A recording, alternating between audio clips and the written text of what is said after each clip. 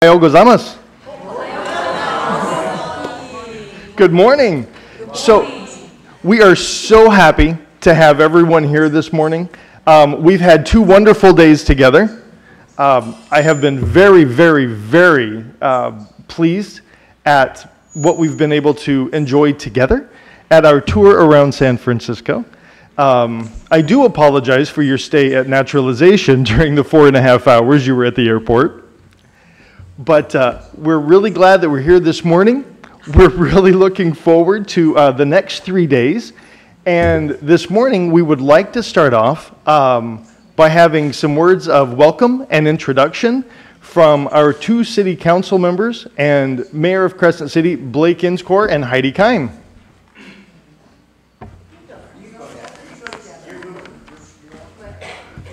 Heidi's closer, so Heidi will go first.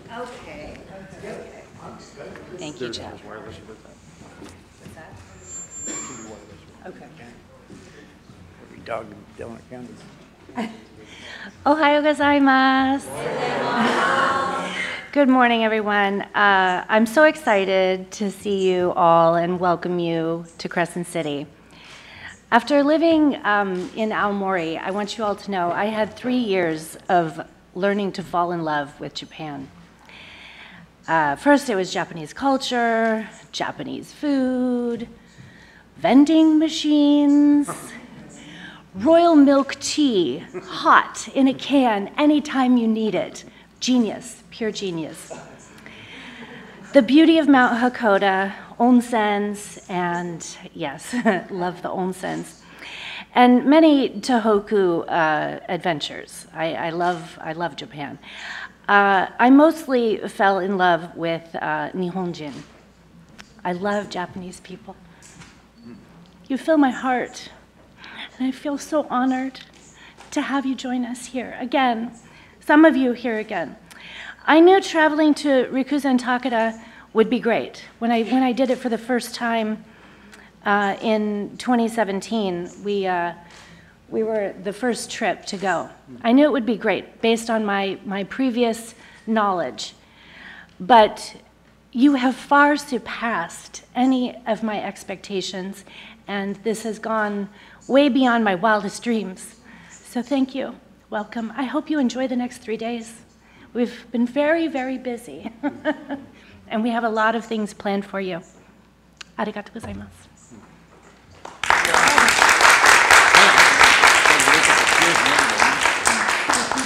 Yeah. Ohayou gozaimasu. Welcome to Crescent City. We are so excited to have you here with us this week. This has been an exciting time to see our 2 communities grow together.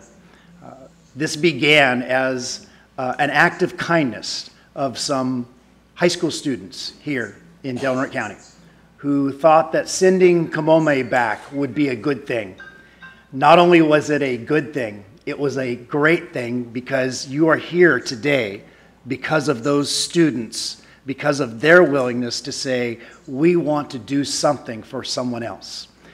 I'm very thankful for the commitment that has been made over the last several years, and you are a part of that.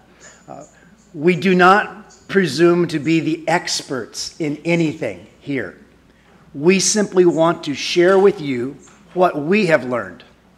And in turn, we want to learn from you because together we are better. This relationship will go on long past any of us. We do this not for us. We do this for our children. For you who are educators, thank you for your commitment to see the future for your children and for our children.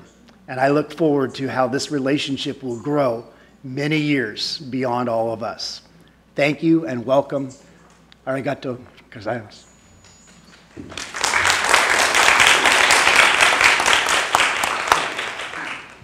And at this point, we would like to introduce the head of the delegation from Rikuzen Takeda, Hamako Sato, principal of Yahagi Elementary School.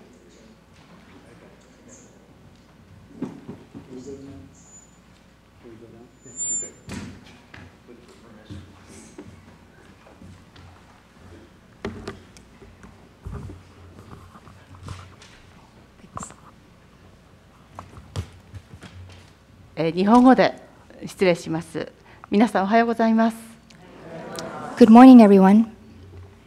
私はこの度のこのグループの代表として一言ご挨拶させていただきます。As representing the entire group here, I would like to say a few words this morning.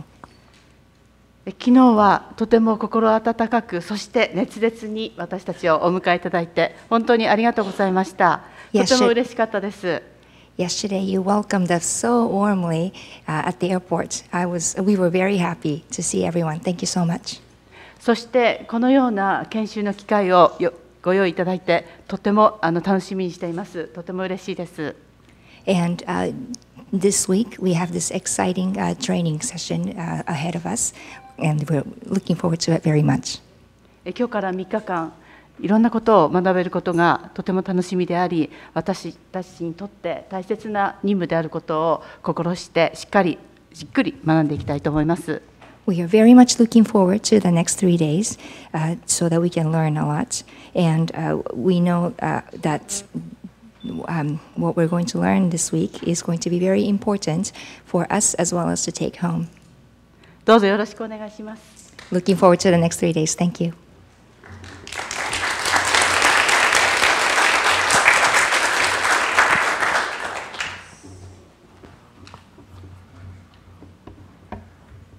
And at this time, I would like to introduce the Consul General of the Consulate General of Japan in San Francisco, Tomochika Uyama.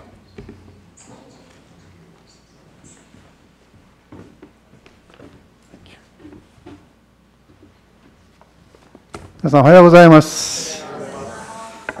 サンフランシスコ総領事の宇山と申します。大変、遠いところからお疲れ様でございます。最初に10分ぐらい話してくれと言われたので、ちょっと長くなりますが、最初に英語で話をしますけど、その後日本語で同じことをお話しいたします。Good morning, ladies and gentlemen. My name is Tomochika Uyama, the Consul General of Japan in San Francisco. Thank you very much for having me and my colleague here today. First of all, I'd like to thank Mayor Inscore and Supervisor Howard for their incredible leadership in the relation with Representative Takata. They have represented Crescent City and Del Norte County extremely well, and I have the privilege of working with them for the past nearly 2 years. Thank you for being the face of this amazing relationship. Next, I'd like to thank Superintendent Jeff Harris for his management of the U.S. Embassy in Tokyo grant that made this whole visit possible. I understand there was an enormous amount of work, so I'm very grateful for the remarkable efforts you and your staff. Thank you very much. I'd also like to recognize Mayor Pro Tem Heidi Keim, Board of Supervisors Chairs Lori Cohen, and School Board President Frank Macarino for their presence and great effort for these programs. Thank you very much. Finally, I'd like to acknowledge the Rikuzen Takata delegation for journeying a long way to take part in this wonderful opportunity for an exchange of best practices and deeper development of friendship. I know everyone here has many other responsibilities, so thank you for going above and beyond the call of duty by giving this visit your generous time and attention. The Consulate sincerely appreciates the opportunity to participate in the activities of sister cities and to help strengthen the relationship between our communities and our cultures and our countries.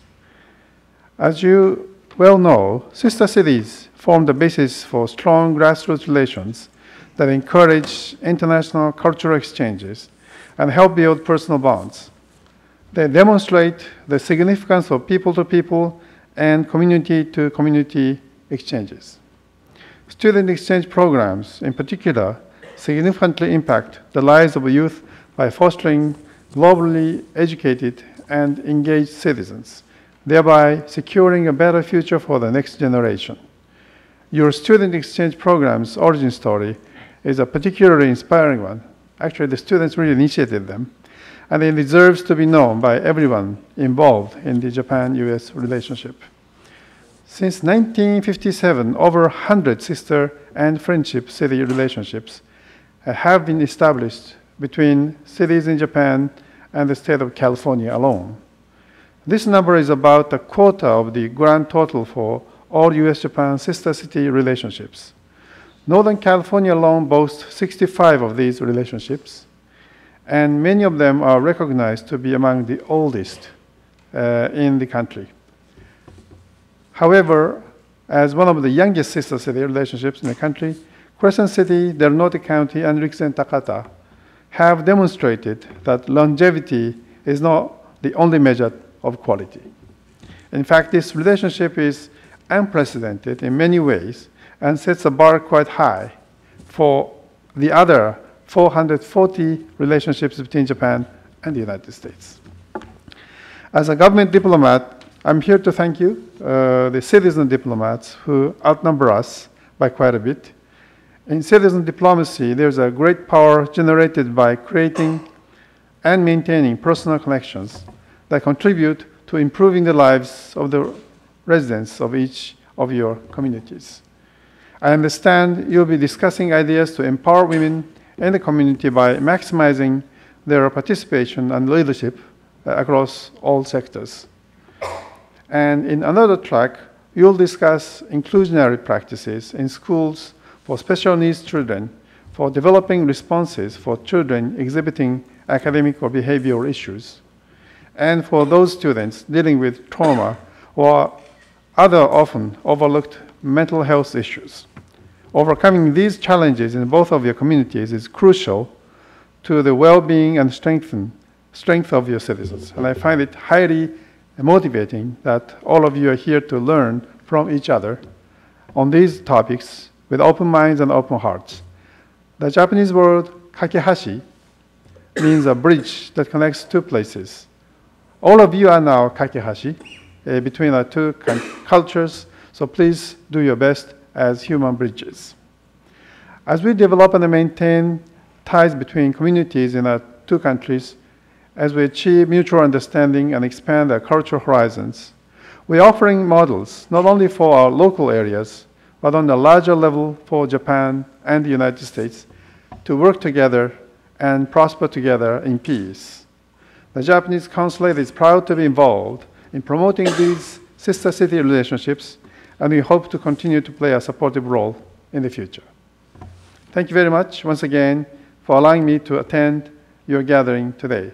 I wish all a productive and enjoyable visit. Now I'm saying in Japanese.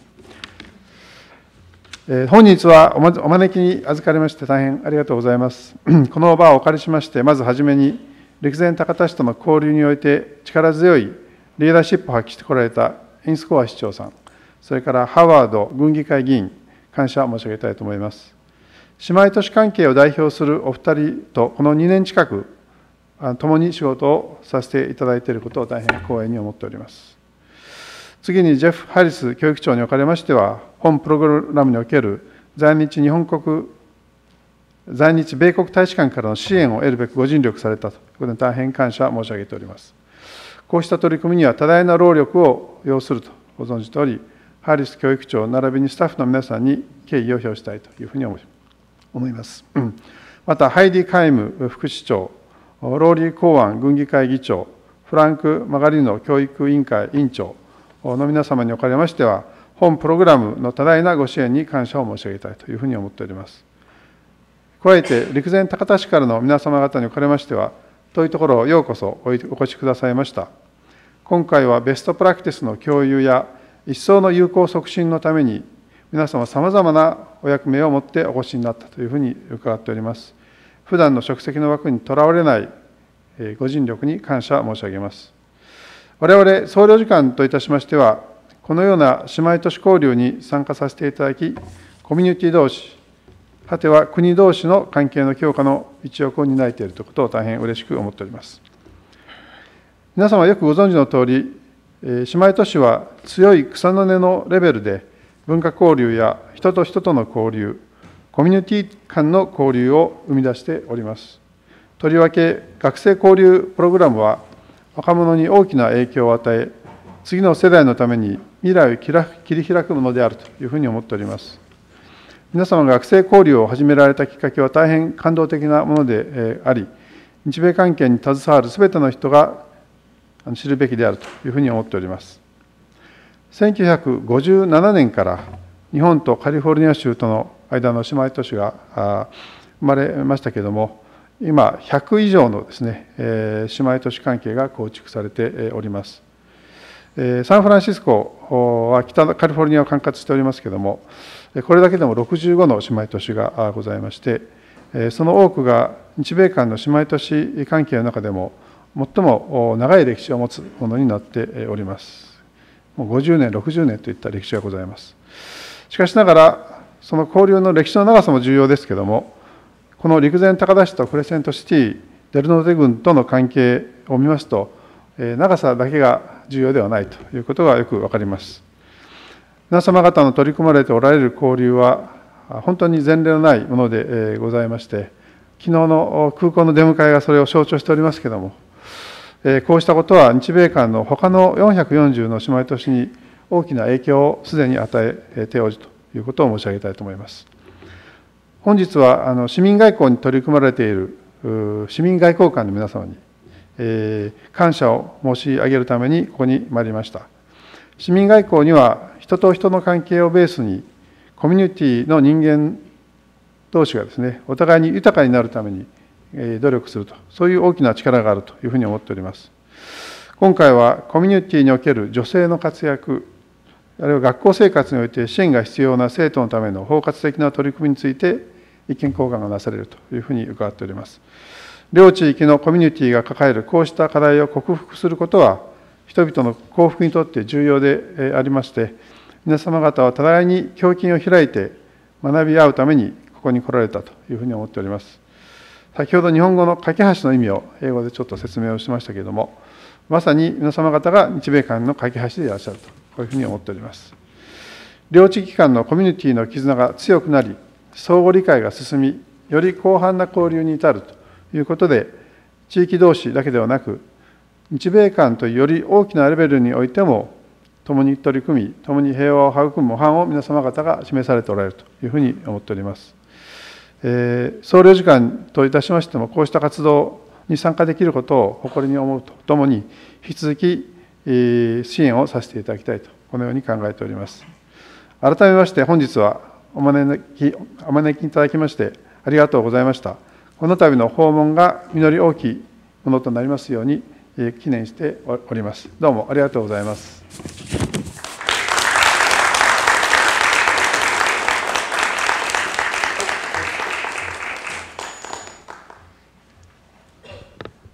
And next, thank you very much for your remarks.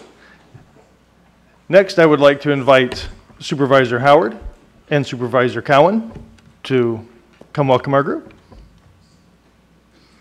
Come on down, Chris.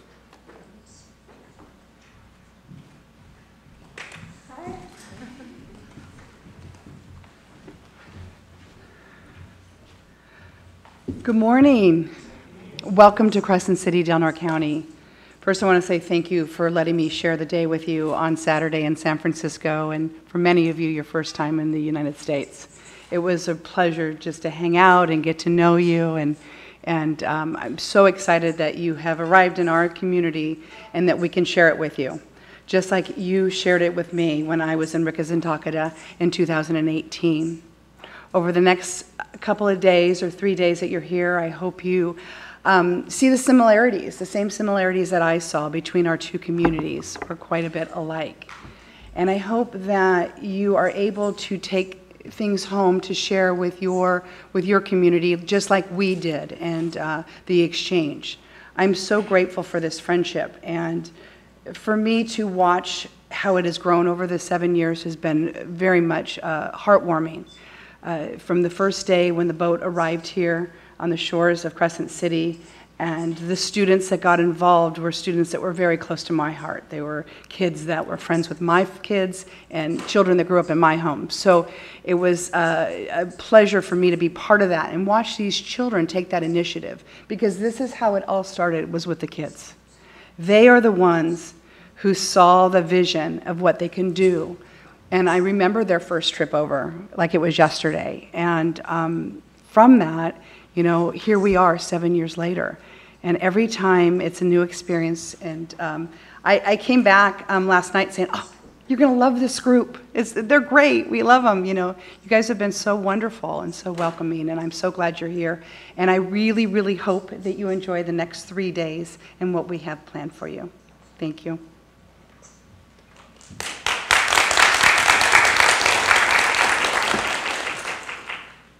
Good morning.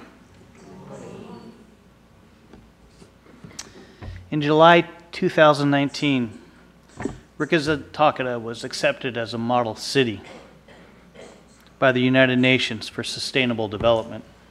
We wear this symbol to remind us of that. The 2030 Agenda for Sustainable Development, adopted by all United Nations member states in 2015, provides a shared blueprint for peace and prosperity for people and the planet, now and into the future. At the heart are the 17 Sustainable Development Goals, which are an urgent call for action for all countries developed and developing in a global partnership.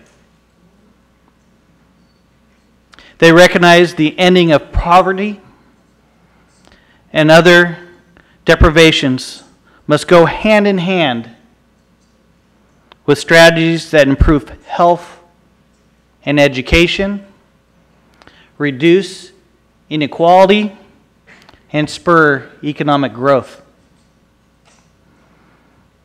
Kamome became a symbol of hope for our communities when she began her journey across the Pacific. Kamome found our children for a reason. And as children are a symbol of hope for our future, and it is that symbol of hope that Kamome provides not only to be shared with our communities, not only to be shared with those that struggle with inequities and disabilities. Kamome is our boat of hope.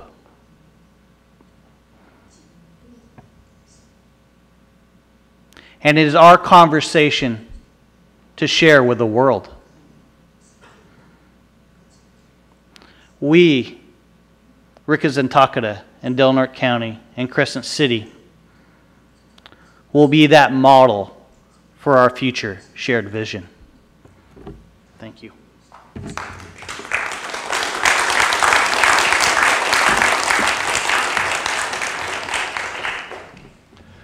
And at this time, I would like to invite the president of the Del Norte Board of Education, Frank Magarino.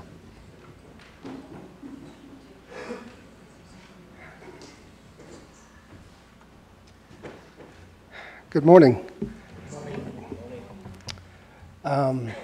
Yeah, 7 years ago, this Kamome landed on our shores, and I was giving it some thought, been thinking about it for a while, and I said to myself, is this just a stroke of luck, just a happenstance that this boat just landed on our shores, meandering in the Pacific Ocean for 2 years, or is it providence? I believe it's providence. And then we had Bill Stevens over there. We're sitting there watching his beloved Giants. That's a baseball team, in case you don't know. And he had an epiphany. He says, yeah, let's return that boat, but let's return it like it left Japan. Nice and clean, fix it up. And that just started a relationship. And it blossomed. That's providence. And as time went on, the relationship became stronger. Then we went from one city to another, back and forth. I think it's 10 visits that we've had between the two? Yeah. That's amazing. And we've learned a great deal from each other, and we continue to learn from each other. And right now we're You folks have brought it to the point that it's become an international incident, an international wonder. That's providence. And if we continue on this path, imagine what we can accomplish. Like Mr. Howard said, conversations about poverty, inequality, and yes, climate change. I believe this is providence. I believe we can do this. And I hope and pray that those who follow us will continue with the mantle. Thank you very much.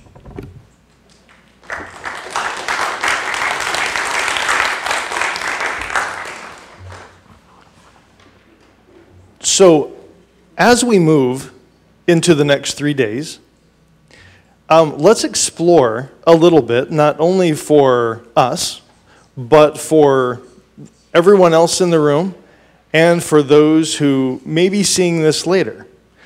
Over the next 3 days, we have a really unique opportunity to explore ideas, to talk about those things, again, that Supervisor Howard brought forward, where he talked about health and education being at the core.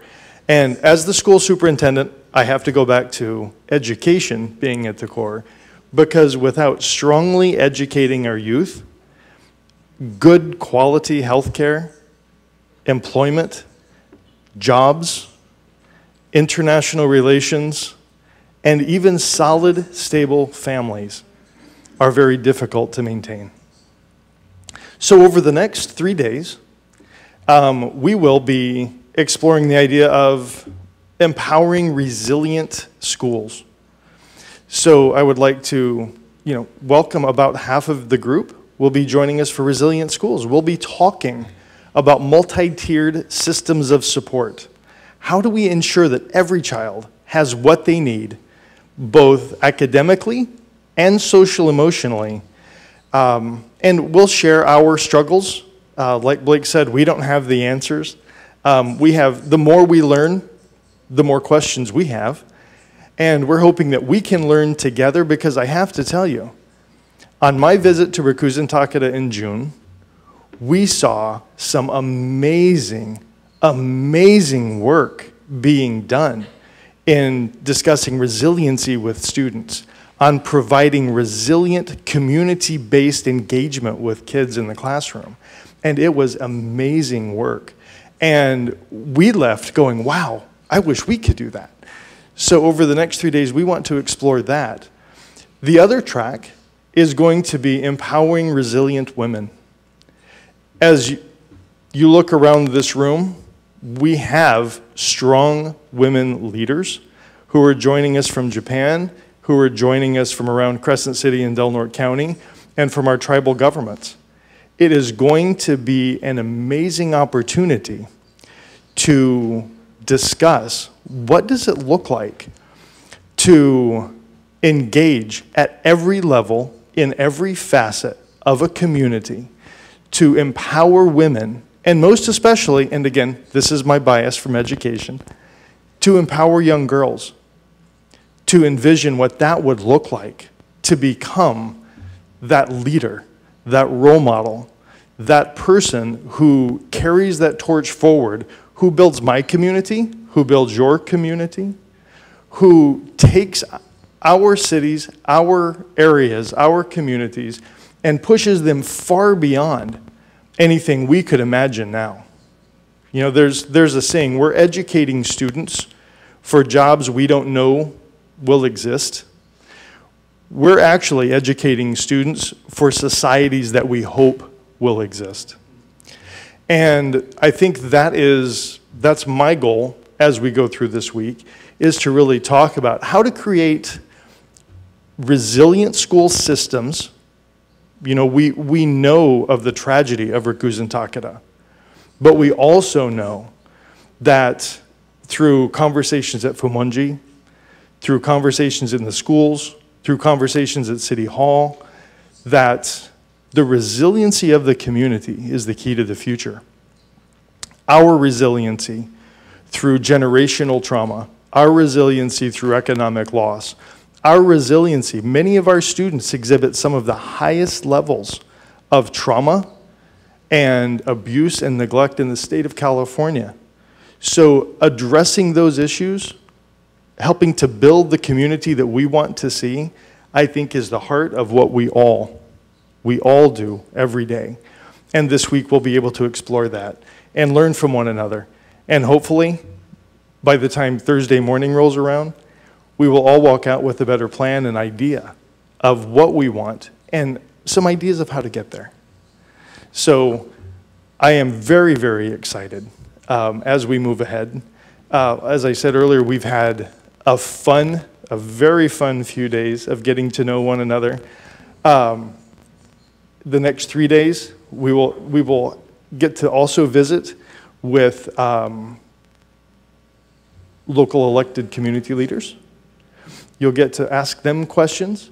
You'll get to visit with our schools and our families and get to engage with them. And some of the most, I think, engaging and important times are also going to be engaging with our tribal councils locally, with some of our cultural organizations, and we're really looking forward to showing you Crescent City, but also having the conversation about where we hope to go. And again, learning where you hope to go. So at this time, is Amy here?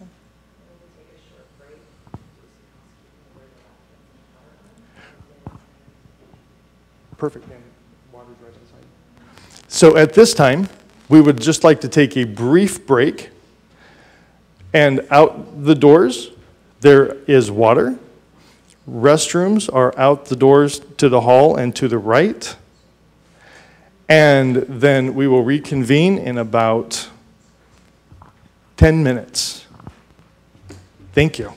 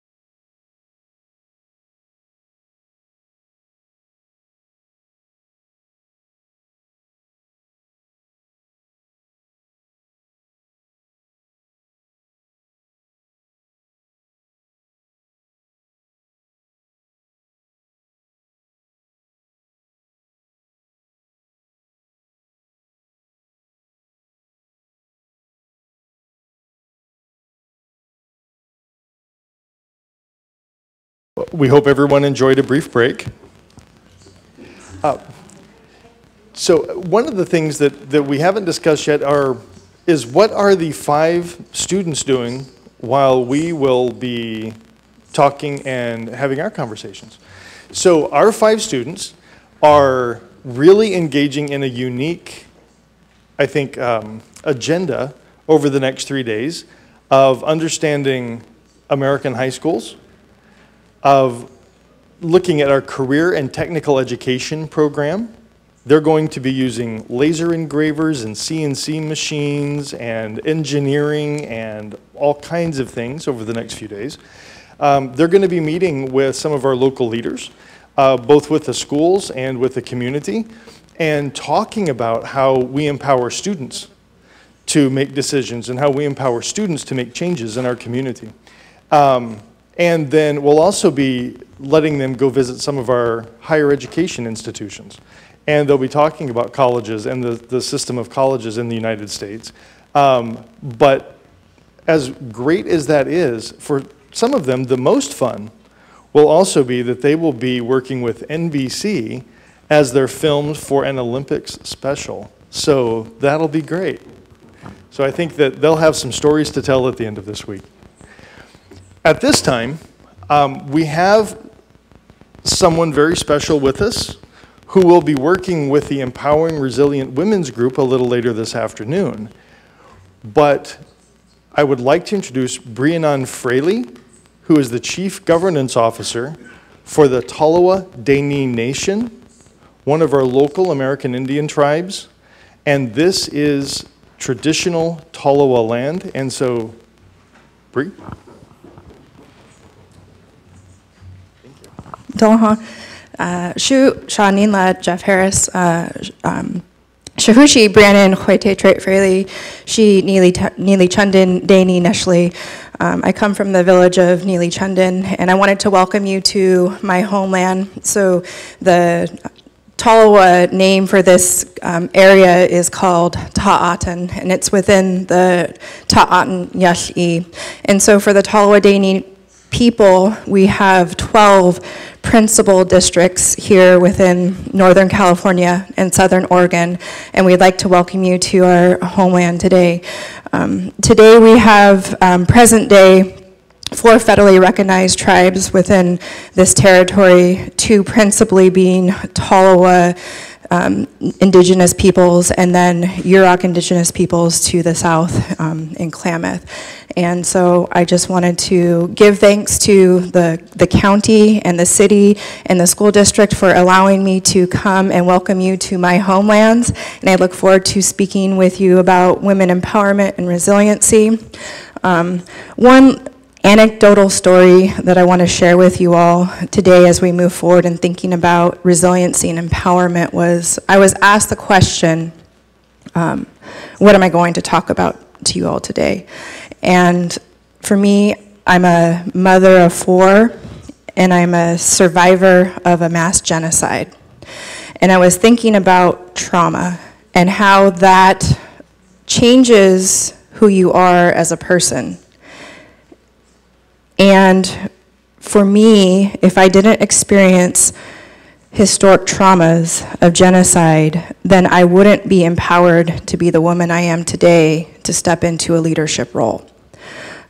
So in thinking of welcoming you all here, it is the concept of traveling through time for you all, that you recently experienced a mass trauma within your community, and you're now just picking up the pieces of your community. And for us as Tolowa people, we have experienced those traumas generations ago, and we are the future of those traumas. We are resilient, and we have overcome barriers and have propelled us as women to take on different roles in our community.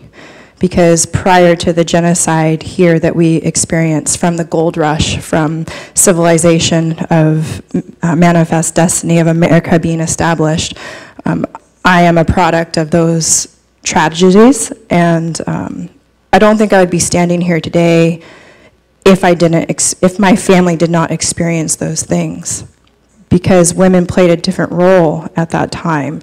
And over time, we had to empower ourselves, empower the survivors, empower the women. And the women were the glue that kept our families and our communities together. And with that said, I would like to welcome my wonderful cousin to the stage, Amy Cordalis, to give the keynote address today. I'll probably hand it back over to Jeff Harris. But speaking of women empowerment, I admire and empower my sister, my cousin, my relative, and all that she does. And I admire her her work that she does on behalf of our people, and is a model of women empowerment in Del Norte County. So shoot shot Naila, Amy.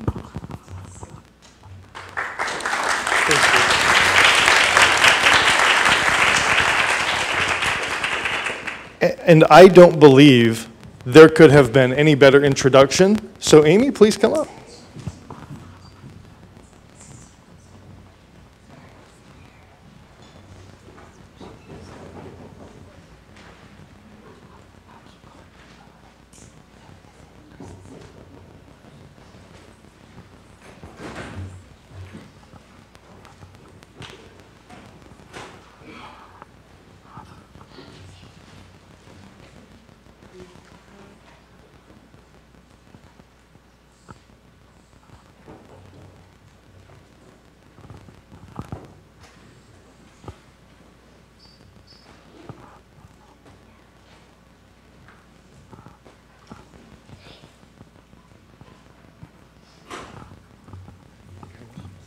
Handheld or mic?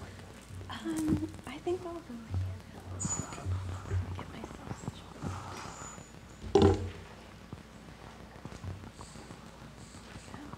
okay. Thank you very much. Thank you.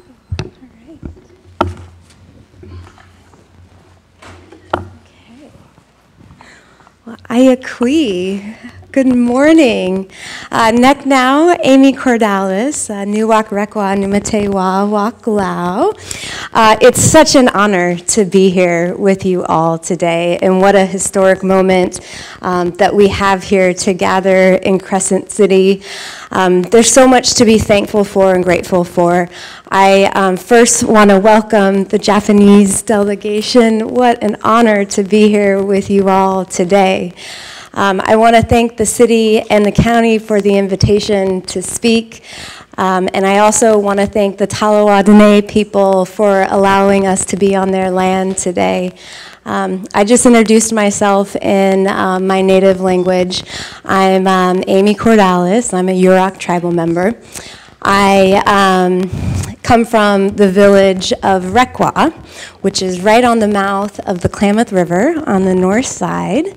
And I think most of you all have been there. Have you guys had the chance to go there yet? Tomorrow. Okay, well, this is the perfect introduction then to Rekwa. I currently serve the Yurok tribe as general counsel, so I run the tribe's legal affairs. The Yurok tribe is the largest tribe in Northern California. We are a federally recognized Indian tribal government, and so that means we have all kinds of rights and privileges to regulate our people and our land on our reservation. But more importantly, it means that we have a really rich heritage here in this area. And I think it's key and really important that as we're here today in this time where we have some esteemed guests as well as the county, politicians and others from the city, as well as Yurok tribal leaders here and other tribal leaders, that we recognized our shared experience here in this area and how lucky we are to be from this place. So I also want to say I am expecting. I'm pregnant, and very excited about that. But also, sometimes with all this going on here, it's like your lungs get a little bit of pressure on them. So sometimes I get a little out of breath. So bear with me as I go through my speech today. I want to start a little bit with about my own family and about Yurok culture. I am already the mother of two. I have two little boys. One of them is here today, sitting with his other aunties. I also have some family in the room. My grandmother, Lavina Bowers is here.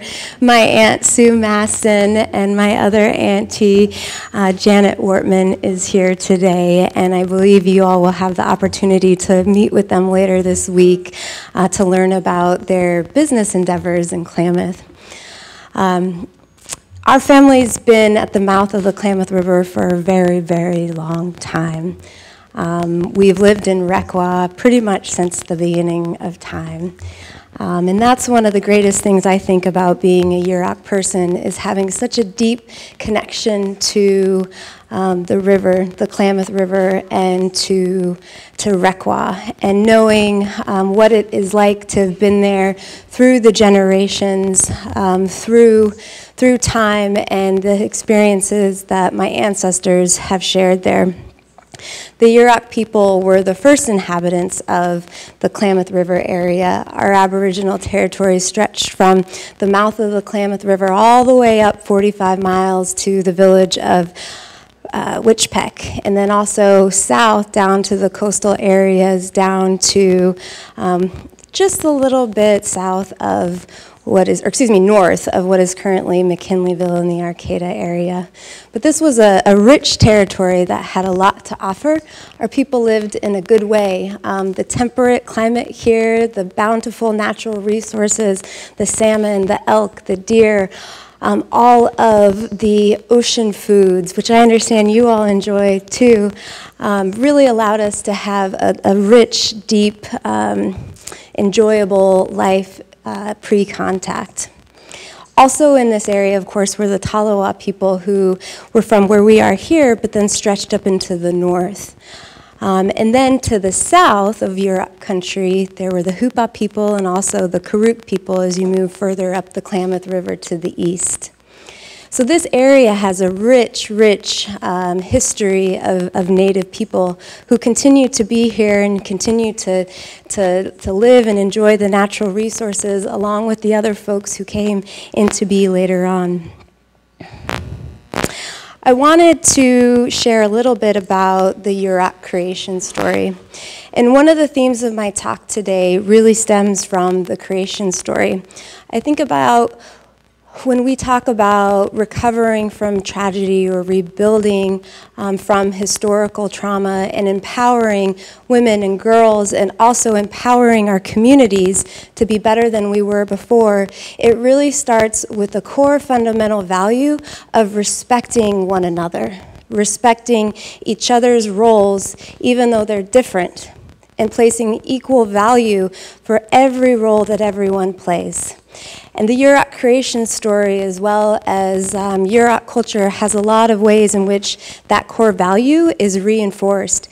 And so today I want to share some of those key kind of parts of Yurok culture, but also share a little bit about my own family history and how that's been reinforced throughout our experience. I think it's real special that we're here today as sister cities, and so I feel as if we are all relations, right? We all have a shared experience of being from a place of water. And kind of going back to my own family's experience, my husband is from the Navajo Nation. Have you all heard of the Navajo Nation? Just hands up. Do they know? Where's the interpreter? Do we have an interpreter? Oh, hello! Does it work if I ask them to raise their hands every now and then? Okay. So do you all know about the Navajo Nation? No? Okay. The Navajo Nation is one of the largest groups of Native American people, and their territory is in the Southwest. And my husband, he is a member of the Navajo Nation, and one of his clans is Twotsoni Bitsui. That's his clan name, so that's who he comes from. And what Twotsoni Bitsui means is grandchild of Big Water. My son Keen over there, his middle name is Twotsoni Bitsui, because he is in fact a grandchild of Big Water. And in some ways, I feel like all of us in this room also are grandchildren of Big Water, right? You all come from a coastal community. You've benefited from the natural environment there in the same way that we all have in this room. And I'd like to think that the water between us is really just a big lake, that it's not a huge ocean, it's really just a big lake, and that our shared experience bring us together in a way that we all are grandchildren of Big Water, and that we all have that shared ancestry. So to go back to the Yurok creation story,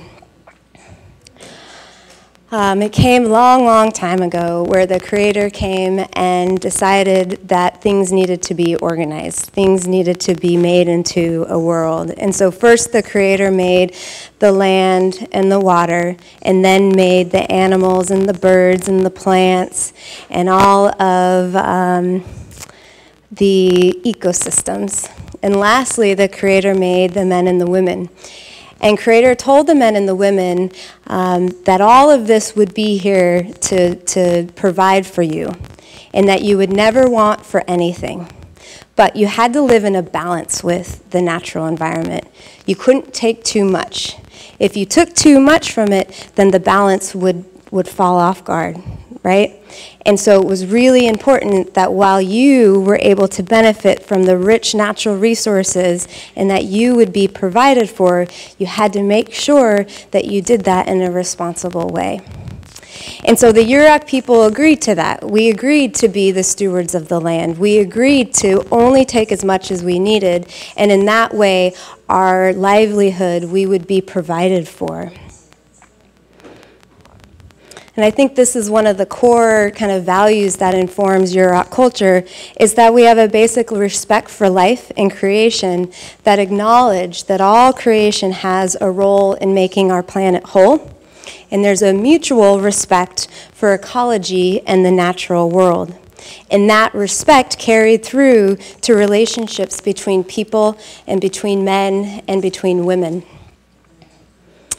Our society, our traditional society, has specific roles for men and women. The men tend to be the hunters. They tend to be the fishermen. The women traditionally would gather. They would, prepare the seaweeds and the acorns, and they would be with the children. But the leaders, as well as the men, were also in leadership roles. There were high families that were called dance families that were involved in the leadership of the community. And both men and women could be leaders there. The way that you could become a leader was through acquiring Yurok wealth. So things like these minks, right? That would be a form of Yurok wealth. Or of these beads. These are clamshells. These are dentilium that I wear, this white shell. And all of this could be found in the natural environment. And when a Yurok person found some of these things in the natural environment, you would see that as a reward, right? As a reward for living in that way of balance, right? Of being a good person, of only taking as much as you needed in order to support your family from the natural environment.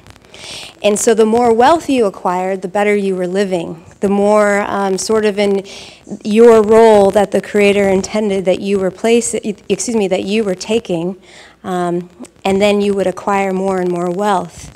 We also had medicine people, medicine women, who had great powers to heal, right? And people would pay them with different kinds of wealth. And that's how they accumulated more, and their position in society would rise, and that's how they would become head women and head people.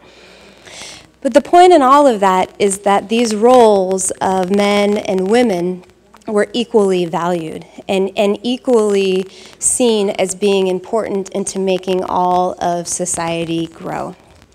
We also had great ceremonies that took place mostly in the summertime that were called world renewal ceremonies. Some of our high dances, we pray for that balance that we were talking about in the world. We pray that the ecosystems and the humans, that they all live in a way that leads to balance, that leads to equilibrium between men and ecosystems, and that allows us to thrive. We also had brush dances, ceremonies where we would pray for sick children, and our people would come. And I think this is such a beautiful ceremony, and these still happen today. Our people would come, and all the tribes would join us. The Talawas would come, the Karuks would come, the Hupas would come, and they'd come to a dance ground, and they would pray and dance and sing for days, all for the health of a sick child. And the ceremony was guided by a medicine woman who would make sure that the medicines and the formulas were done right in order for the baby to heal. And these ceremonies throughout time have had great success in making our people healthy and keeping our babies strong. So there really was, and there continues to be, this strong relationship with balance and with respecting the equal roles of men and women in bringing that balance to society. And beyond just the relationship between men and women, that mutual respect for the natural world and the important role that the natural world plays in keeping that balance was equally valued. And in this way, my ancestors pretty much thrived.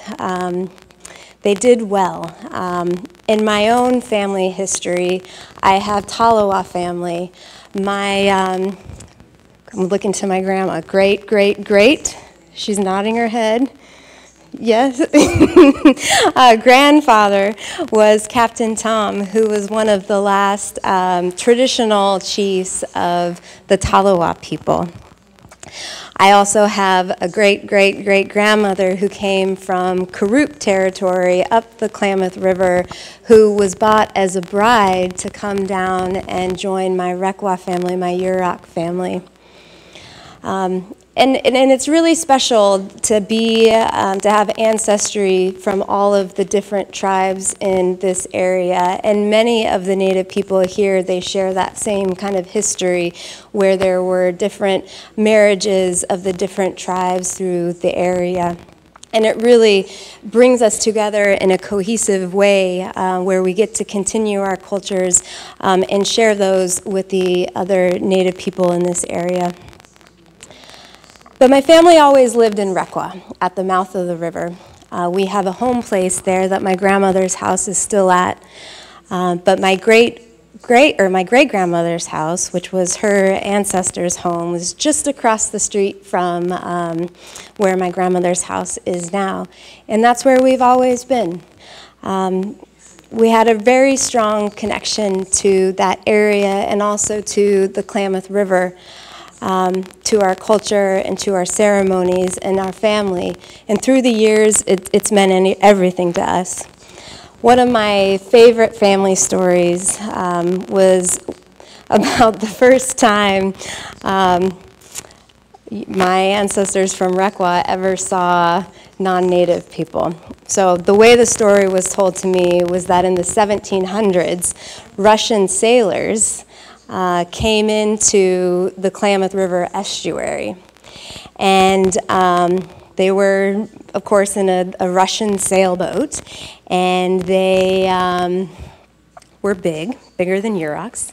They had white skin, which Yurok people had never seen, and they were really, really hairy. They were covered in hair, all on their faces, on their hands. And they had been at sea for, goodness knows how long, but they had white little bugs going all through their beards and eyebrows. And you can just imagine the shock of the Yurok people, right?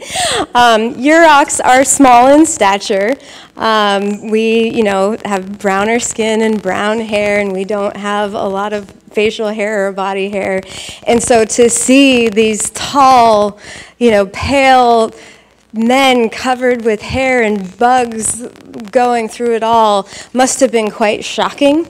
I kind of think of it in modern culture, kind of modern pop culture, as like, do you guys know about Star Wars? Yeah, Star Wars? Okay.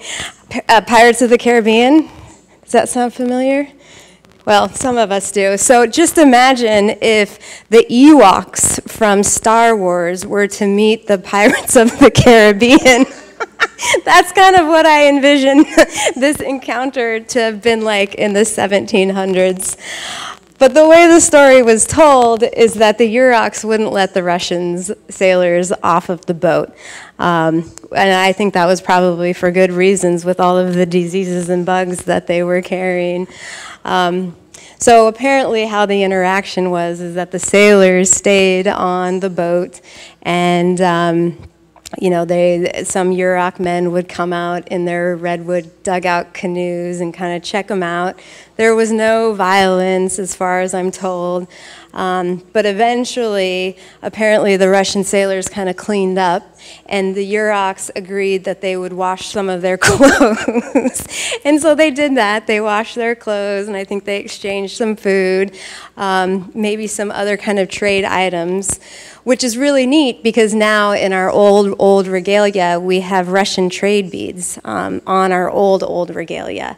And those trade beads are like little red and blue beads. So it's kind of neat to think that those beads came from these initial interactions. But eventually the Russian sailors left and went on.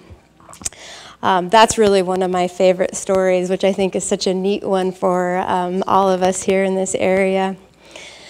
Through the 1800s, my family experienced genocide, assimilation. As the United States government came west, the United States basically sanctioned and made it legal to kill Indians, to take land through all means necessary. I think one thing that protected my family from being annihilated in that time was just the remoteness of this area. The gold rush in California in the mid-1800s brought all kinds of people into California, especially into the southern and to the central areas. But here, we were protected by fog, right? We were protected by remote, rural, rugged landscape. When you go to Klamath, you'll see how you'll go through the redwood trees to get there, and then you'll get to the river, and you'll notice how it's just the river here, and then not big mountains, but hills that come up with big trees. And that made accessing our territory in the 1800s really, really difficult. In a lot of ways, that protected us from more influx of non-native people at that time. But in that time, my family survived in a lot of ways. One of the things that is, I think, also kind of funny is, we continued to live our traditional way of life of living from salmon in the river. And really through the 1800s and even into the 1900s, the federal government made it illegal for Indians to fish on the Klamath River. And so to survive, my family became salmon bootleggers. Now, that may not make sense to the Japanese delegation, but, I kind of equivalent our selling of salmon illegally to the same way that alcohol was sold during Prohibition. But we were salmon bootleggers, and we continued to make our living and to feed our families based on how we always had done. And we were able to stay on our traditional homelands in our family's home. During that time, we had land both at Requa, but then also up at Brooks Riffle, which is about, 6 miles up the river from Requa. And in the 1900s, the early 1900s, that's when the family also built a cabin up there and started a bit of a homestead up there, I guess you could call it. But But this was an important time for my family. In 1906, my great-grandmother, Geneva Matz, was born. And she lived in such an interesting time from the 1900s until the 2000s, where this area went through a great change. She was born in a traditional Yurok redwood plank house. She lived in that house for some time. She was taught her language. She was taught her culture. She was training to be a medicine woman. So she really knew the ways of the old people, the ways of our Yurok traditional lands and cultures and all of it. But in I think it was probably the 1915s, 20s era, she was taken to boarding school up in Salem, Oregon, to Chemawa boarding school. And there she was taught how to keep house, right? In the United States during that time, a lot of Indian children were taken away from their homes and sent to boarding schools. A lot of culture was lost during that time, and the children there weren't treated well. It was a traumatic experience for a lot of Native children. And the way that I've heard my great-grandmother talked about it was that it was hard, but she also learned a lot of good values about how to make different foods, how to take care of a house, how to kind of manage a house. And she took those parts of it and helped and used those to help that, or to help her in her life later on. She also lived in an interesting time in Klamath when she came home. So the town of Klamath in the 30s, 40s, 50s was really quite a bumping place to be. There were lots of restaurants, there was a theater, there was a car dealership.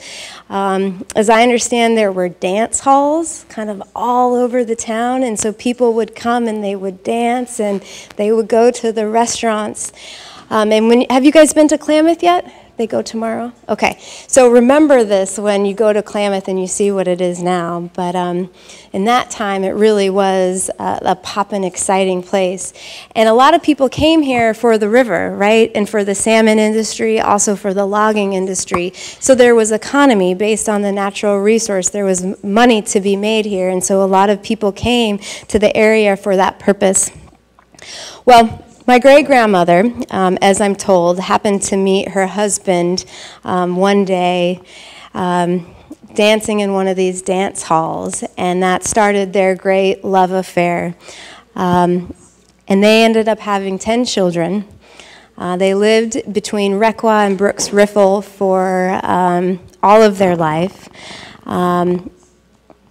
And what I'm told is that great-grandma, really did pull from those skills she learned at the boarding schools in running a tight home. She worked hard all of the time. They were the kind of people that lived off the land, right? They made all of their food. They had cattle. They had chickens. They hunted. They fished. They had beautiful gardens full of vegetables. They had an orchard, and they would can their foods. They would preserve their foods so that they could survive through the winter and feed their families. As I understand, she really did stress education to her children and making sure that her kids had access to education. My grandma tells me that at some point, her and her brothers and sisters had to take a boat down the Klamath River from Brooks Riffle to Requa and then catch a car or bus to go into Crescent City to go to school. And I can only imagine the journey and how long that would have taken every day to get to school. But it really just demonstrates the commitment that they had to get an education. Some of the other stories that I think are really important to share is they always said to make sure that you presented yourself in a good way, that you had clean clothes, that you ironed your clothes, that you look people in the eye when you talk to them, when you shake their hands. And one of the great stories I love from my great-grandfather, Emery Matz, is that he would always say, when you walk into job interviews, you keep your hands out of your pockets and you show you're ready to work. And you always have a strong handshake. But the two of them, they really passed down this, a strong work ethic, a strong educational ethic, and a strong core value to be proud of who we were as Indian people. And they taught my grandmother, and which she has passed down, Yurok culture. Right? She taught us about that core cultural value, about the creation story, about the importance of living in a balance with the natural world and with each other. And this was really unique because this was a time when Indian people were experiencing a lot of discrimination, and a lot of people at that time were not proud to be Yurok. They weren't proud to be Indian.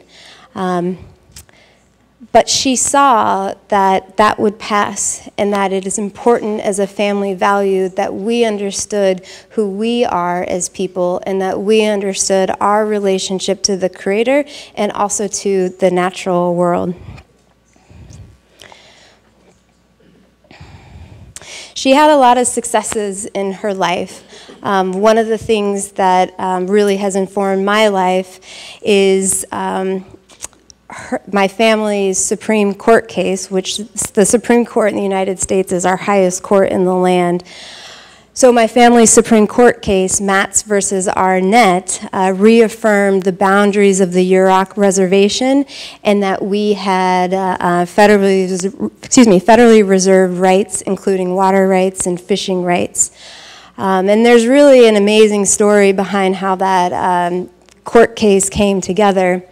In the early 1900s, the state of California believed that Yurok country, so basically the lower Klamath River, even though it had been set aside as an Indian reservation in 1855, was no longer Indian country. And because it was no longer Indian country, that meant that state law, California law, applied, and that Indians didn't have any right to fish there, based on their Yurok ancestry. And so how that played out was that basically the state and the federal government wouldn't allow Yurok people to fish on the river. You can imagine the great disruption this was to families like mine who for generations had made their living, fed their families based off fishing on the river. Well, apparently one day, well, I shouldn't say just one day, there were several occasions in which my great-grandmother would tell her sons and her daughters to go fish on the river. Doesn't matter what's going to happen, just go fish. If you get caught, you get caught. And that's what happened. They fished, and then the state would arrest them, and there was this pattern of the state arresting them. The family would appear in court. The judge would say, pay $1 and I'll give you your nets back. And then they would go on. And that's how it went for a long time. Well, finally, in one of these court cases, my great-uncle, supported by my great-grandparents, basically said, I'm not paying $1 and this is my right and I will continue to fish. And I'm going to pursue my case as far as I have to prove that I have a right to fish on the Klamath River. And so that's what he did. With the help of what became the California Indian Legal Services, which was a nonprofit legal services for Native Americans, the family pursued a court case all the way to the Supreme Court. And in 1973, the Supreme Court handed down the decision that reaffirmed that the Yurok Reservation was still Indian country and that we still had fishing rights, and also that we were still an Indian community. And that really led to the beginning of the organization of the Yurok tribe as a modern tribal government. It also led to the assertion of the Yurok fishing right, which my Aunt Sue would go and work towards advancing. But my great-grandmother and great-grandfather really had a key role in moving that along and supporting that. So in her life, she experienced a lot of successes and saw things, but she also saw a lot of hardships. She had 10 children, and almost half of those she lost when they were young from diseases or car or logging accidents. And we had an uncle who passed in World War II. Also, in 1964, there was a massive flood on the Klamath River. And that flood pretty much wiped out the whole town of Klamath. All of the dance halls and the restaurants and the car dealerships were just washed away. For my family, we lost our cabin up the river, our home place up the river, where the family had all of its orchards and its animals and its vegetable garden. It was just all gone.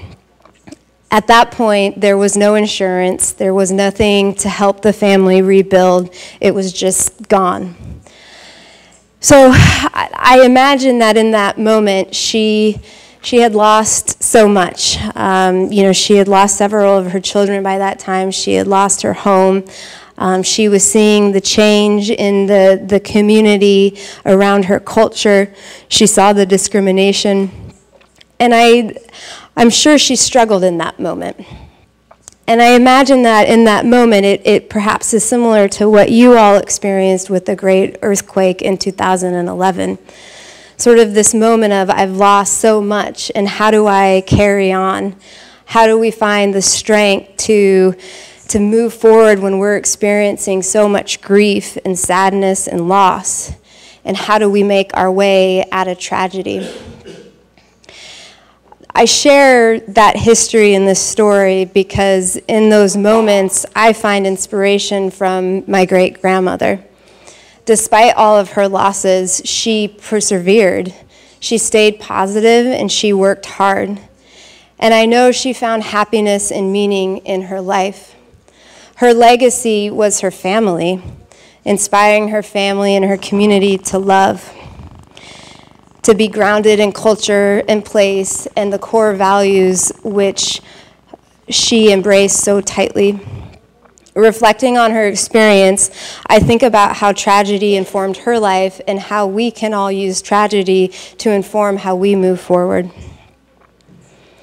I think sometimes we have to struggle with tragedy to feel the enormity and gravity of love, because love is what keeps us together.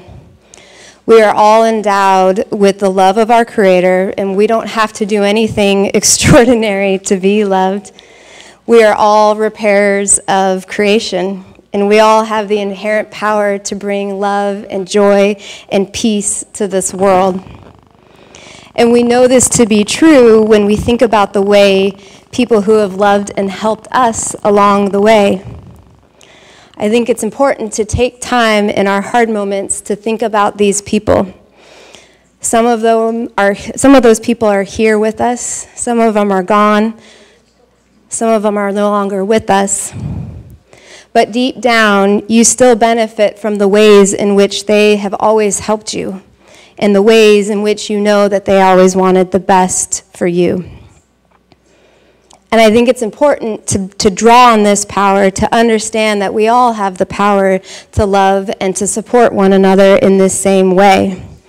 And we can use that power to rise from tragedy and rebuild our worlds in ways that's better than before. My great-grandmother understood this, and she taught us to live this way. I think this message is particularly relevant to this group because of our shared experience with tragedy, the great earthquake, the tsunamis, historical traumas that have impacted our community so deeply. There was extreme loss, and we will never be the same. But now, through partnerships like this, and also through expanding our mind and relying on people in new ways, there's new love, there's new growth. There is shared partnership between two nations, two peoples separated by what I like to call the big lake, Your friendship, the love that grows between the two of you, will expose you to new ideas, new culture, new economic structures, new roles of women and men that will result in a world that will be better than before. This is the most powerful of partnerships. It is a worthy effort, and I applaud you for devoting your energy in this way. As we heal from tragedy and rebuild our nations, we must take advantage of all that there is to help us. We can no longer allow discrimination, bias, or differences in gender or race to divide us. We can leave no one behind. We must accept and empower each other. We have the great privilege of being the beneficiary of the Creator's great plan. We have an obligation to rebuild and to live better than before. And we must do this in a way of balance with the natural world and each other. We must honor the power in each creature, each species, each man and woman, by giving them each equal value. Celebrating diversity through inclusion of all of us leads to a more balanced society, one in which each is acknowledged and empowered to play its own special part in creation. This makes us stronger because creation is used in the way that the Creator intended. In this way, we can all be our best selves. We can offer our lives to our highest calling. Empowerment. So empowerment comes from honoring the power in each creature, each species, each man and woman, by giving them each equal value and creating a safe society in which they have the privilege to exercise personal sovereignty, which is critical to advancing from our historical traumas and rebuilding. While things like education, mentorship, equal opportunity all helps empower our communities, including women, they can't do it alone. Women empowerment really does come from a society value that equally recognizes the important roles that we all play here. I earlier shared your cultural values related to this because I think it's a great example of how this can manifest itself. I've also been the beneficiary of how that kind of core respect for creation and living in a balance with the natural world and with each other can benefit a person. My family had the great insight to support us and to love us in this way, and they allowed us to live that way. I benefited from being connected to the Klamath River. I benefited from being from a family full of love. And I have to share a fishing story because if I didn't, I wouldn't be doing it justice. But I wanted to share one that talked about how connection to place and to my role as a Yurok person has empowered me to build confidence. When I was about 21, 22, I was home from college. I was working for the Yurok Tribal Fisheries Department as a fish technician, and I was off on a weekend, and it was fishing season, and the fish were running, and I went down to the mouth of the Klamath with my gill net and my rowboat, and it was just me. Usually you have a fishing partner, and that's the important piece of this, is that usually when you go down you have a fishing partner, but for whatever reason this time I didn't, and so it was just me. So I put my my net in the water, and bam, the fish started hitting. And before I knew it, in a matter of probably 15 or so minutes, I had ran the net 5 or 6 times, and I had over 30 fish, all gigantic big salmon that I had managed to get into the boat, get cleaned, all by myself. And I'm not a large woman, so this was quite a physical feat. But in this story, I learned that I could go out there and I could catch fish and I could support myself if I needed to.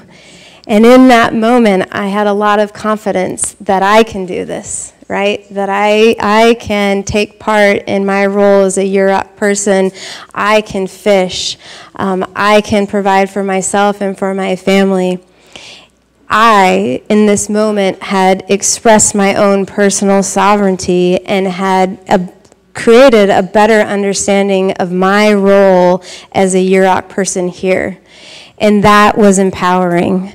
And it helped me build confidence that I later then took into law school, into various bar exams, to the Native American Rights Fund where I worked, which is the oldest and largest legal defense fund for Indian tribes in the country.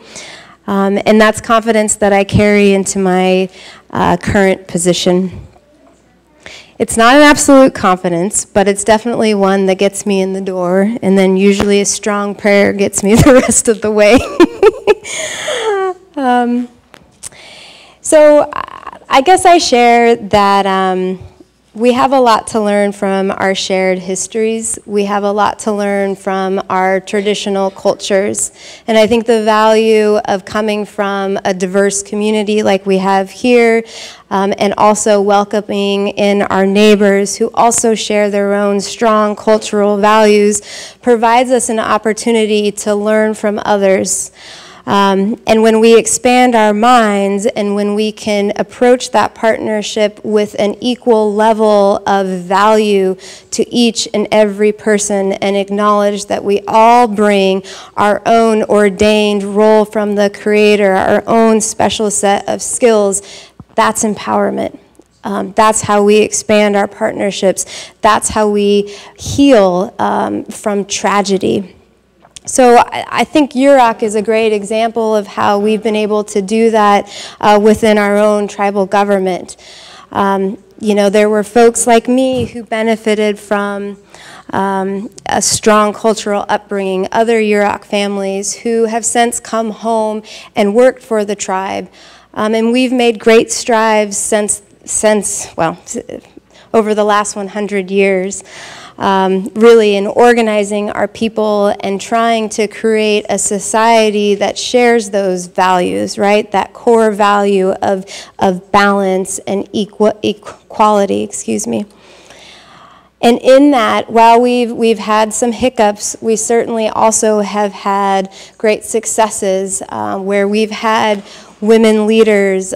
For example, my Aunt Susan was one of the first tribal chair people. She was also one of the first, I think it was the second woman in history to be the president of the National Congress of Native Americans, which is the national organization, advocacy organization for Native American peoples. So we've been able to have leaders both locally but then also nationally.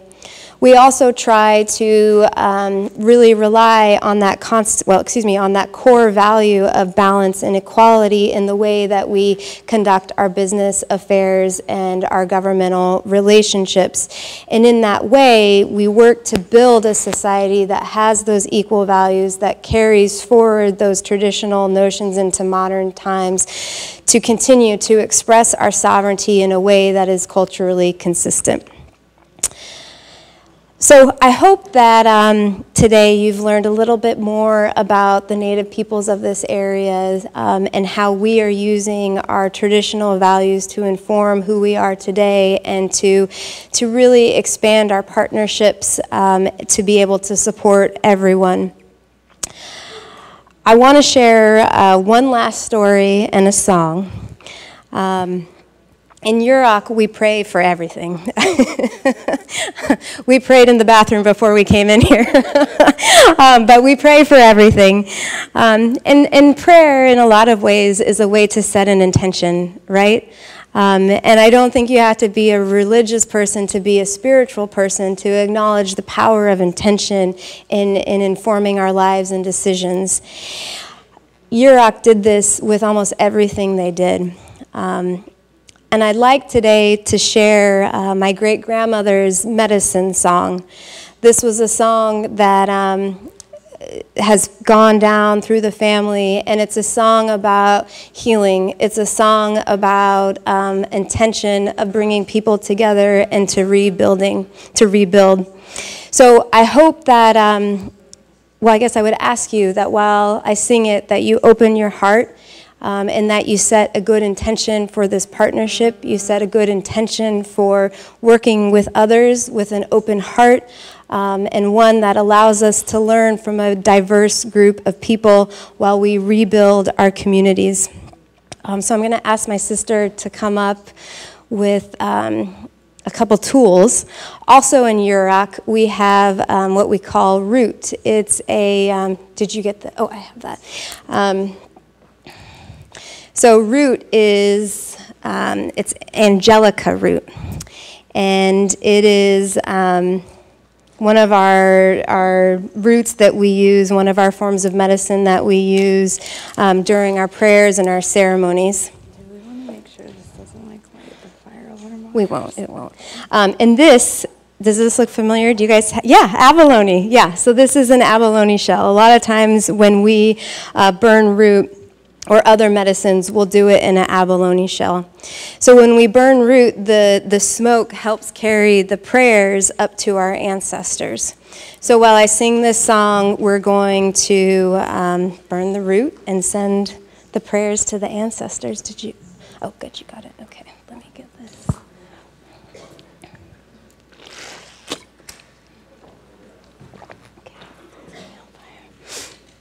Come over here.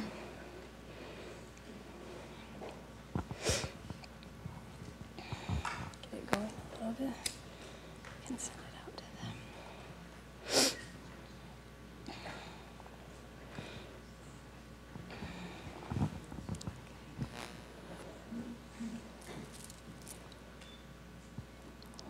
There you go. Okay. While she's getting ready, the root is also for cleansing and for keeping evil out in a way. Yep. Ready?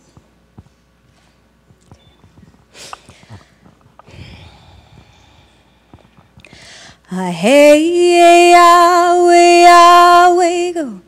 Hey, Yahweh, Yahweh, go. Ninny, ninny, hey, hey, hey, Yahweh, Yahweh, go. Hey, Yahweh, Yahweh, go. Ninny, ninny, hey, hey, Aya queen ninny, next hold oh hey, hey, hey, Yahweh, Yahweh, go. Hey, Yahweh, Yahweh, go. Ninny, ninny, hey, hey, hey, Yahweh, Yahweh, go. Hey, Yahweh, Yahweh, go. Ninny, ninny, hey, hey, Aya queen ninny, next hold oh hey, hey, hey, Yahweh, Yahweh, go. Hey, Yahweh, Yahweh, go. Ninny, ninny, hey, hey, hey, Yahweh, Yahweh, go. Hey, Yahweh, Yahweh, go. Ninny, ninny, hey, hey, Aya queen ninny, next hold oh hey, hey, oh hey, Yahweh, Yahweh, oh hey, Yahweh, Yahweh, go. Ninny, ninny, hey, hey, hey, Yahweh, Yahweh, go. hey ya, we ooh. Ninny I, hey ya, hey ya. Thank you.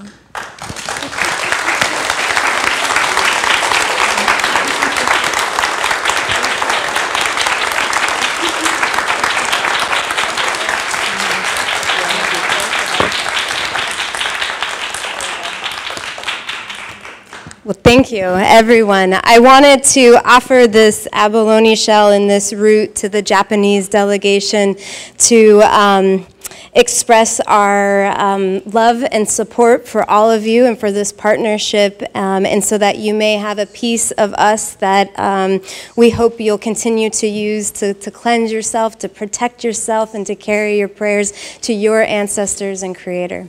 Waklau, thank you.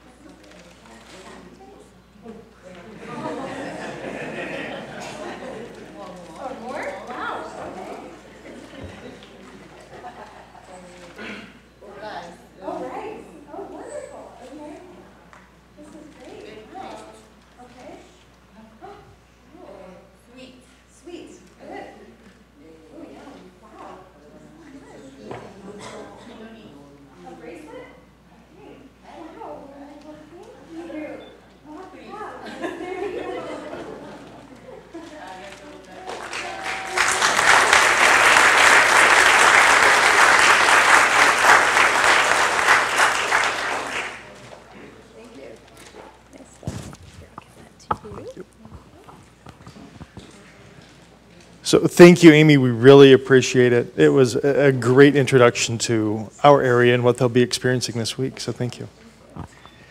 So as we move to the next phase, I would like to introduce you to 4 people who will be very important to you over the next 3 days. Since she stood up first, we'll introduce her first. Lisa Howard. Lisa is the wife of Chris Howard. Lisa is, in our county office, the coordinator for our MTSS program, our Multi-Tiered Systems of Support program. Behind Lisa, in the green sweater, is Nick LaFazio.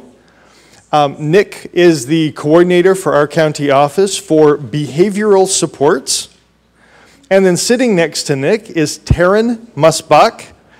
And Taryn is our county office coordinator for PBIS, Positive Behavior Interventions and Supports, and for climate and trauma-informed practices.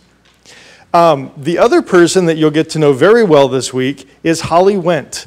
And Holly is working with Heidi and Lori on the Empowering Resilient Women. So Holly, at this time, if you'd like to come up, we're going to hand the next interactive session over to Holly, and I think this is going to get us up moving a little bit.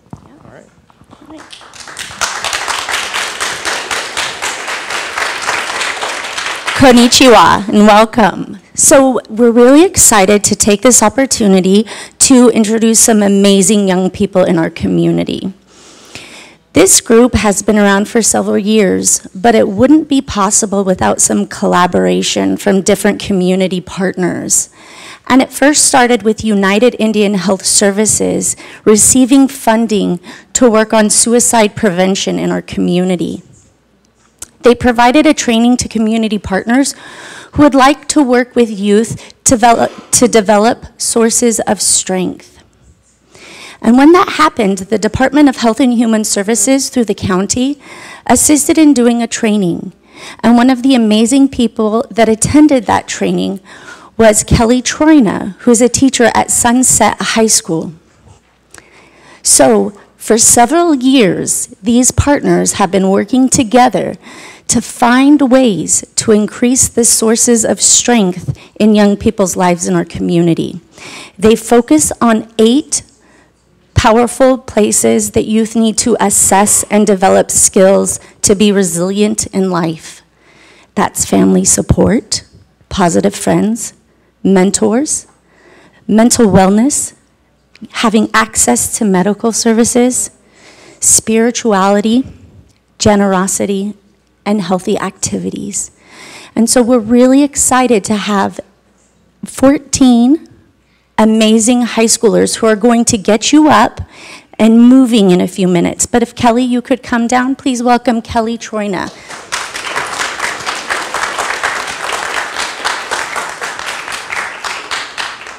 Konnichiwa. Welcome. I'm coming this morning straight from Sunset High School. Sunset High School is the second high school that we have in Del Norte County, and it's a very small high school. We have about 90 students enrolled right now, and all of the students who have enrolled at our school have enrolled for a reason. Some of them suffered trauma when they were younger. Some of them simply want a smaller place with stronger relationships with teachers. Some of them have felt bullying or other forms of trauma on other school sites. And so they come to Sunset, where Holly introduced us to a program called Sources of Strength. The power behind Sources of Strength is not the adults, even though we wouldn't have it without these powerful community partners. The power behind Sources of Strength is the commitment that these youth have made to be there for each other, period. The community love this program so much. The high schoolers love this program so much. We have taken this nationwide program and turned it into a mentoring program where these amazing high schoolers take time out of their life and education to go and teach these skills to middle schoolers in Crescent City. So not only do they work inside their own school, but they take it and teach the middle schoolers how to be peer leaders in their school, and those peer leaders will help their friends in the middle school. Oftentimes, when we raise the issue of trauma or we talk about suicide prevention, we mention the negative. We mention what we've survived. Sources of Strength flips that, and we focus on the positive. What do we have to help us overcome? What strengths do I have that make me strong today? What strengths do you have that add to our community? And that abundance of strength and positivity has changed our school community because of the ways that these youth have chosen to emphasize what they have instead of what they're still developing or what they've survived. They want to focus on everything they have and they can use to overcome whatever is in front of them. So in this program, we ask high schoolers to be risk takers, to take a risk, to practice standing up and doing something that makes them uncomfortable, and to move outside of what they normally do. And we're going to ask you all to do the same thing.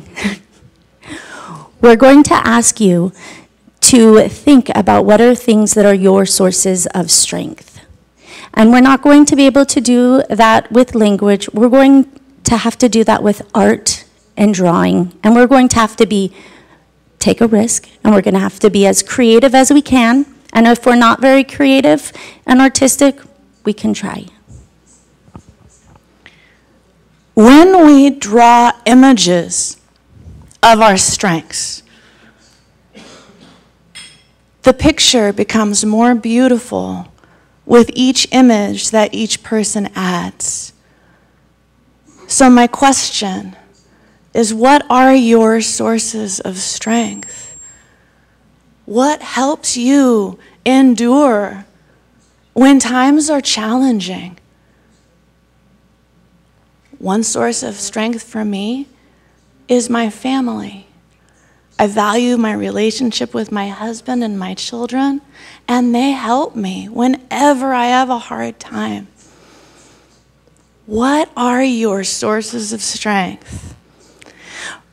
Before we ask you to get into groups, I'd like to introduce you to the 14 amazing young people who've joined us here today. Go ahead and come up here. They're a little shy. Thank you for giving them a big round of applause, because these 14 high schoolers are taking a big risk stepping off their campus to meet you today and to share something that really matters to them. Here you go. You got to introduce it. Hello, my name is Lori. Hello, my name is Owen Proctor. Hello, my name is Justin Chaw. Hello, my name is Sage Wilson. Hello, my name is Gabriel Deckard. Hello, my name is Andy Clark. Hello, my name is Eric Fuentes. Hello, my name is Isaiah Sherman. Hello, my name is Dylan Sargent. Hello, my name is Miranda Webb. Hello, my name is Blaze Smith. Hello, my name is Sierra Oscar. Hello, my name is Aiden Korkovolis. Hello, my name is Tanea.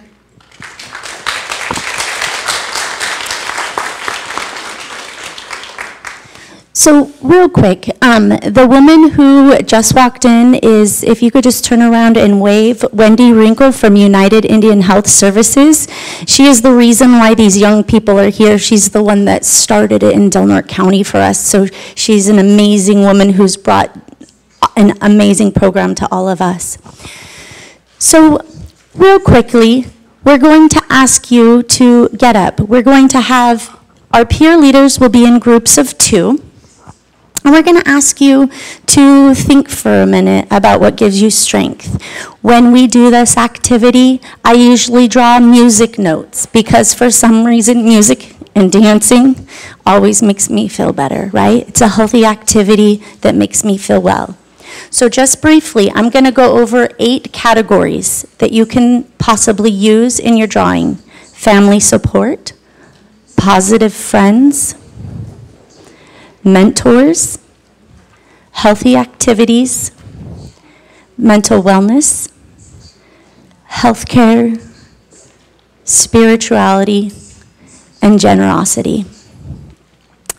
So we're going to ask you to divide yourselves up, and all of our guests, if you would like to participate in this as well.